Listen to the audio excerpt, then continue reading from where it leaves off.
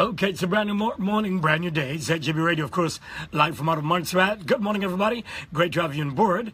And did promise you that Dr. Samuel Joseph would be in. I think that they've just finished at Parliament. And so he's made his way right up to ZGB Radio. Let me say a very pleasant morning to the Honorable Dr. Sammy Joseph. Good morning, sir. Good morning, Basil. Good morning, everybody. And how are you doing? I'm good. I'm good. Happy to be here. And you're looking sharp, boy. In that jacket and tie and all of that, you know? Part of my attire. Part of your attire, indeed, indeed. How are things on your end? Things are going okay so far. I mean, we just finished the, as I said, wrap-up Parliament, which was a continuation of the entire budget session. This was my first one, and I must say part of the experience was interesting, enlightening, and in some sense educational. Indeed. Take us back to how it all started for you. This politics thing, man. It started in 2014 when I ran on the MCAP ticket.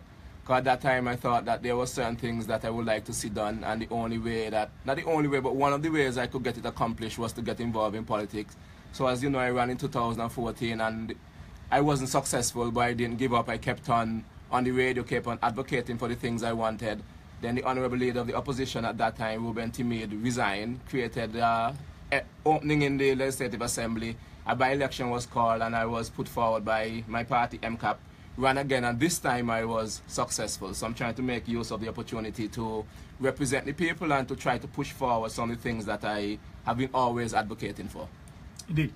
Okay, so I know that you were at your first budget debate, as you said. Give us your thoughts on that. Part of it was, I said at the beginning, interesting. Part of it was disappointing because after we got the budget debate, I guess I should go back. Well, some people must understand that the actual speech that you hear that the Premier or the Honorable Minister of Finance delivers is not the actual budget. There's a separate document with the numbers in it. So what I did when we got that, when we heard the speech the Friday, the weekend, I actually went back to the speech and then tried to match back what was said in the speech with what the actual numbers are. Because, you know, politicians love to grandstand and say they're doing all these things, but in the end is what the numbers actually say what your actual plans are. So we did that for the entire weekend, me and Eastern. We got some other consultants, some of the other former people that were in the house to help us to go through it and try to compare what was said in the actual budget speech to what's in the actual numbers. Then I thought we did a good job of pointing out the comparison between the two. So I was hoping that there would be a response back from the Honourable Minister of Finance to some of the questions that was raised. And that didn't really happen, so I found that disappointed because you're trying to have an actual debate, actual discussion about the issues. So you propose this and then we say, okay, you propose this, but where are the numbers, how will we finance, how will we work? And I was expecting a response to some of the questions that were raised, and there was not really any response. It was just a rehashing of back of the budget speech, and I found that disappointing because I wanted answers. I actually wanted answers to the questions, and I believe some members of the public and the listening audience also wanted some answers to the questions, and that those weren't forthcoming. Okay, from where you sit, and I know that you've been on the streets, you've been around, what's the feedback like? What are people saying to you? I believe that before the budget there was some kind of hype about it, some of it was created by the Premier himself when he came on radio and said there's a lot of things in the budget. So people were looking forward to what's in it. And also remember that the budget was delayed for 2 months and something. So people were wondering why was it delayed, so what's really the issue. So there's a great expectation to what's in it. And I believe that after the budget speech was read and people realized what was in it, there was a sense of disappointment that people didn't really see the hope that they wanted. They didn't really see the programs that would actually take Montserrat forward. And we check social media and talking on the street, a lot of people were saying, oh, we thought something else would be in it and there's really nothing in it. And that's kind of sad in a sense because you do want to see Montserrat go forward and you do want to see that there's hope and you do want people to believe that something better is coming. But the general mood is that the budget is standard and in some sense it's worse than the one that was presented last year if you go through the numbers. And that's kind of sad. That you would want people to have hope, people to say there's something to hold on for, and which is why even though we have to be careful as opposition members, etc., even though you might think that the budget could have been better and you want to hold the government to task to say maybe you should have done this and maybe you should have tried this, you still want people to have hope in their country, still want people to believe that they can contribute and that there's something that can make Montserrat better. So there's a balancing act that you have to do. Hold the government to account to the things that they say, but still at the same time maintain hope in the population that better is coming, and despite the numbers in the budget, we can still do something to get Montserrat to be better. What are some of the lows for you during the budget speech? Because the interesting one, not a low, but the interesting one that people are looking for is salary increase. So a lot of people, as you know, there hasn't been a salary increase for a long time, and people are complaining that they need more money, etc., etc. So you're looking forward to what the actual number was.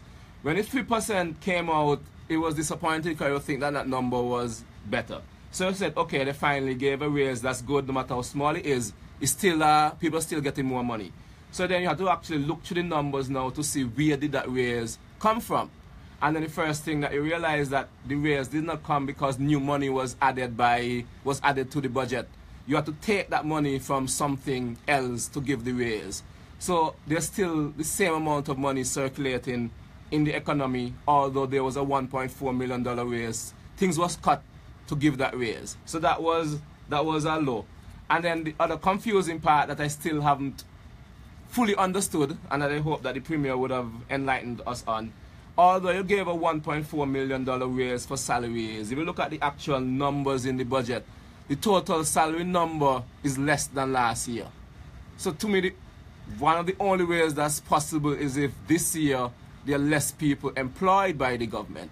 Because if you're increasing salaries by 1.4 million and the total salary number is less, to me the only, well, I tried to think of another explanation and I can't come up with one, so I'm going to say the only explanation I can come up with is that there's less people, or less people will be employed by the government this year. So that was a low for me. And then the other part that there was a big hype about the Corkhill thing and that this is what's going to drive the country forward. So I was hoping to get more clarification, for example, from the other ministers. Because if an actual government plan to do something, I would think, for example, the Ministry of Communication and Works would be involved. But I didn't hear anything from them concerning it. You didn't hear anything from trade concerning it. So after a while, it occurred to me it's not really this great plan that was done. It was just something added in at the side. So when I looked at the budget, there was no big overall economic plan going forward. Minister Lewis spoke about his plans in terms of solar, etc. Claude Hogan, the Honourable Minister, spoke about his plans, etc. Delmont gave a thing about her ministry and what she plans to do forward. But the Ministry of Finance itself, what are the actual things that the Ministry of Finance is doing as a Minister of Finance for economic development, etc. That I didn't hear, and that was a disappointment to me, that you are the leader of government business and the direction has to come from the top. This is what the overall economic policy is, and when your ministers speak after, they feed back into the overall government plan. Okay, this is what our Premier said he's going to do, and this is how our departments and etc. will help to assist in that plan. But when you listen to the debates, it seems that each individual ministry is basically on their own, which is bad in some sense because it might be speculation, but it shows that the government is not together as it should be, and it's going to create a problem. It's not politics, but we have an organization and all the members are not working together towards one common goal, and each individual member is just trying to do their own thing to try to make themselves look better. You are going to create problems. So when I looked at the budget and the budget statement, I didn't get this overall theme that everybody was on the same page. This is the policy and plan we are going forward, so let's work together. It was more like it's 2.5 years, it's now we are starting. So it's now we're going to hire an economic advisor, it's now we're going to hire set back up our project management office. So basically it's now basically what I got, that the government is starting their programs halfway through their term, and I found that to be disappointing. 2.5 years is too long to now be starting. Okay, so let's talk about some of the positives that you got out of the budget speech. One positive is that when, remember, the electricity was creating problems and people equipment went, and we were on the radio all the time pushing that something can be done despite what Mueller, etc. is saying that they're not responsible and there's nothing that can be done. Is something we always advocated, that the government can do something, and one of the things that they can do is, for example, drop the duty on appliances, etc. And they did put that into the budget and said white appliances, which basically mean fridges, etc., stove. They dropped the duty on it so that if you're basically arguing if some of your things got damaged, you can get them in duty free. So that was a positive development to try to get people to get back some of the stuff that they may have lost. In some sense, the appointment of the CEO in the Premier's office to deal with private sector development, although I don't think it's enough after what was there before, I see that there's some step going forward to recognize that we have to find other ways to get the private sector in Montserrat developed and to get foreign investors. So at least there will be at least one person now in the Premier's office who I would presume that they are now responsible for trying to deal with private sector matters and trying to get foreign investment. As I don't believe it's enough, but to me that was a positive because it shows that there's some kind of understanding that yes, we need aid, yes, we need stuff from DFID, yes, we need stuff from the EU, we're still a small country and we're not at that stage where we can do our own stuff, we need outside money, and yes, you have to advocate for that money, but at the same time, you have to simultaneously try to figure out internally how you're going to get your own money, how you're going to build your private sector, how you're going to get in foreign money. And you could see rather reluctantly that there's some kind of push now towards that direction, and I found that to be a positive thing in the budget. I want you to take me back. You spoke a little while ago about how disappointed you were when we spoke about the increase for public sector workers and all of that. What is the word on the street from the people that you meet regarding this? Well, most people are asking if it's just that. And that's the comment you're getting. When you tell them it's 3% and they actually calculate and they're like, but it's just that, that's nothing. The majority of people I've spoken to are disappointed in the actual increase that they got. I believe that they appreciated the fact that they have gotten an increase, and any small amount is an amount, but I don't think that the majority of people are overjoyed with the amount of money that they got. Most people are still disappointed in it. And my disappointment in the whole thing, as I said, is not new money. And you might argue, well, DFID is not giving any new money. But if you actually look at the numbers, which I pointed out in my presentation, it's not really true. Because they gave $5 million extra. And that $5 million extra was for TCs. And not only did they give $5 million extra for TCs, that money is ring-fenced. In other words, the money can only be spent on TCs. So you're basically giving or negotiating, or however it was gotten, $5 million extra in the budget for 15 or so people, and then you're getting $1.4 million, which you have to take from goods and services and other things for the 900 people in the civil servants.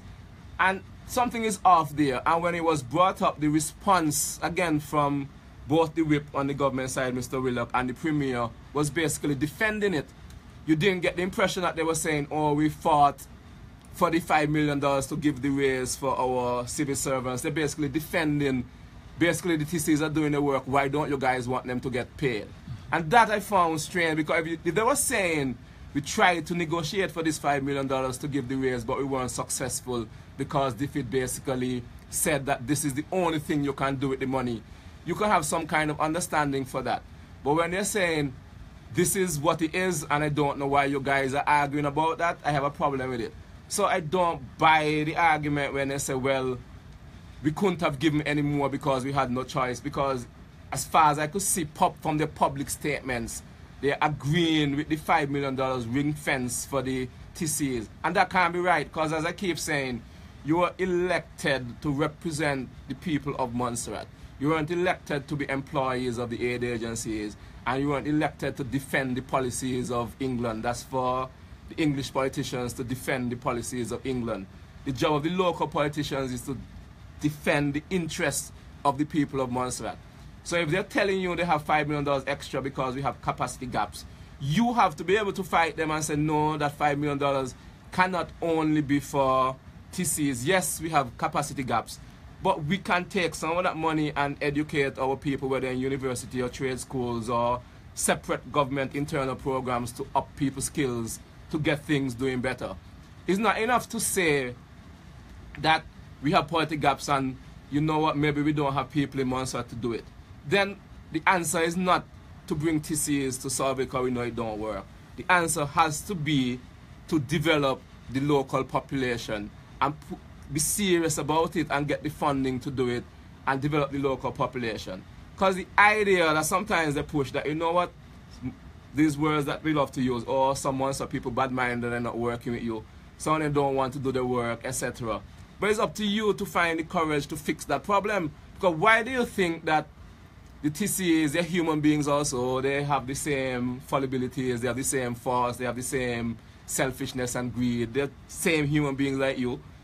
Why do you think that they're more honest? Why do you think that they'll do their jobs in a better way? Why do you think they don't suffer from the same temptation? Why do you think that the procurement officer won't try to get the ferry contract for his friends? Why do you think the infrastructure development people won't try to get the buildings to be built by the friends in the Royal Navy or whatever? They're connected the same way to other people. They have access to the money. They have the same temptations. So the idea of trying to sell that, you know what, maybe the TCs will be better because, you know what, some Montserrat people are bad-minded or whatever.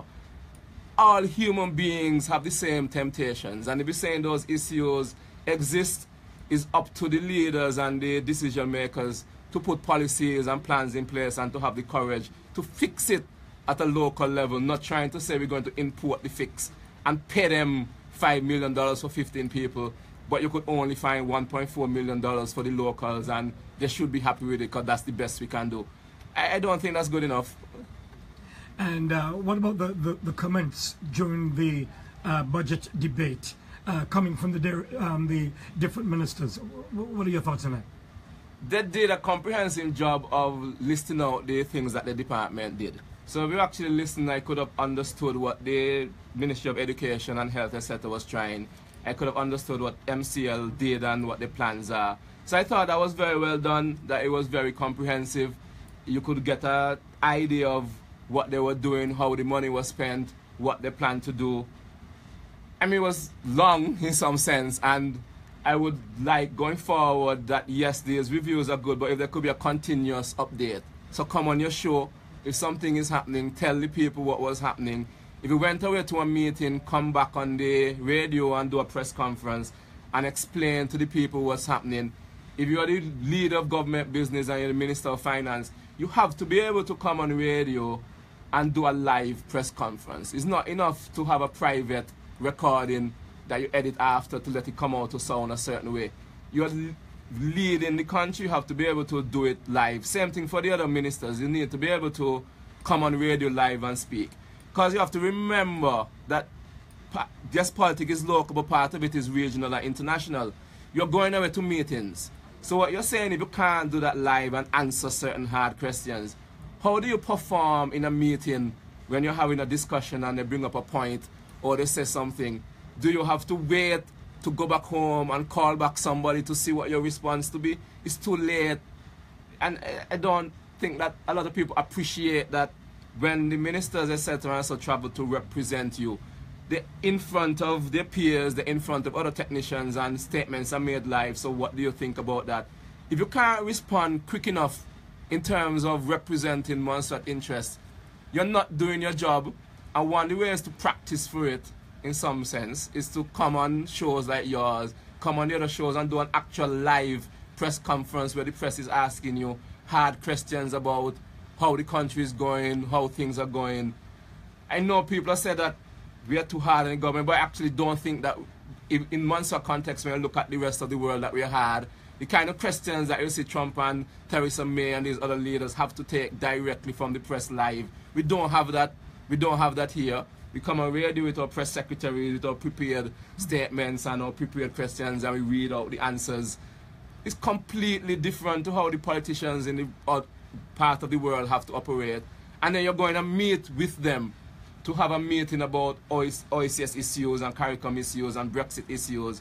If you cannot come and do such thing live, it begs the question of how good do you do when you go away to represent Montserrat. And I think part of it shows up when you see like certain items in the budget, you realize that they said that this is it, and there's no power from the Montserrat end or the ability from the Montserrat end to push back at it. And that to me is an issue. Where do you see this latest budget taking Montserrat?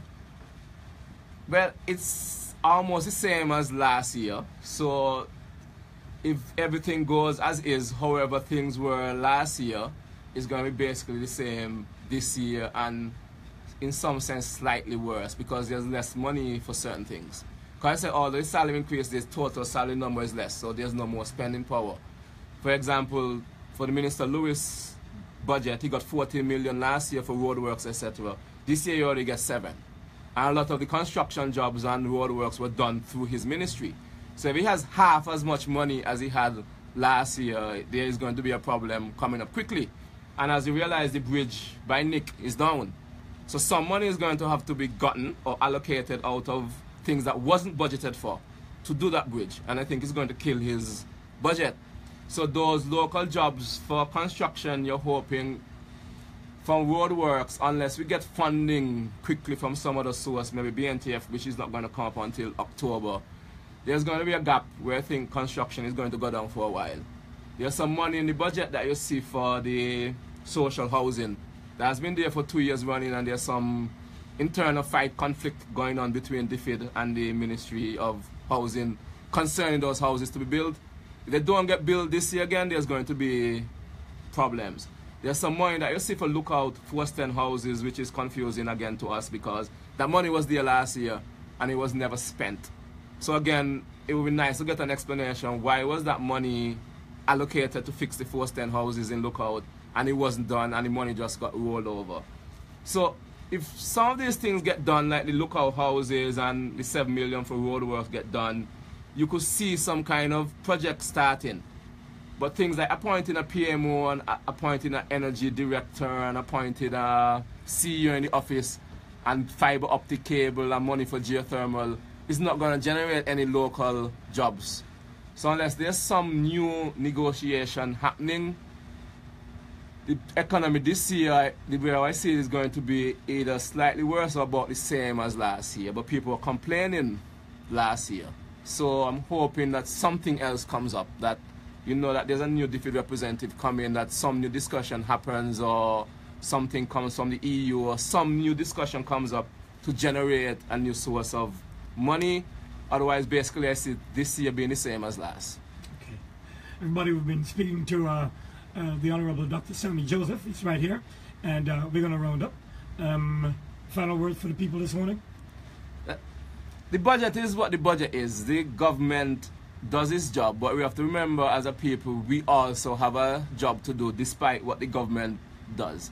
I know we love to put a lot of blame on the government because they have a duty and they need to do their duty, but they can't do everything. We still have responsibility as citizens and as people.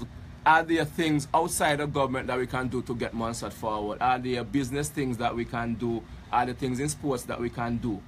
And the other problem I find in general as citizens, we are too passive. So if you think that, as an example, as a sporting community, there are issues, you need to get together as a body, get a representative, and put the case forward to government that you want these things do. Come on radio and advocate for them. It's as small businesses you believe that there are things that the government policy should do. Come together as an organization and bring it forward to the relevant people. And again, come on radio and agitate. We have to be able to have the courage to speak about the things that we want done, despite what people might say that you're talking down the country, you shouldn't do these things. Things only change if pressure is put on certain spots. So have the courage to come forward and question your leaders, whether they're on the opposition side or whether they're on the government side, to push for certain issues. And despite what's in the budget, as I said, we have to still find ways to go forward, and we should never reach a point where we release the pressure off of the government. They were hired to do a job, and they were hired to represent you and to find solutions, and that's what they're getting paid for. And questioning them and asking them to do their job is not being mischievous. That is why they were elected, to do a job of moving Montserrat forward and to represent you. So if you have needs and wants and things that you think should happen, bring it forward. And I think if we keep on having these kind of discussions and people start to realize what needs to be done and come together as a civil society and the government and we work together, I think that's the only way we're going to change Montserrat. If we start to understand that we have to start doing things for ourselves and move away from dependent on other people to care about us.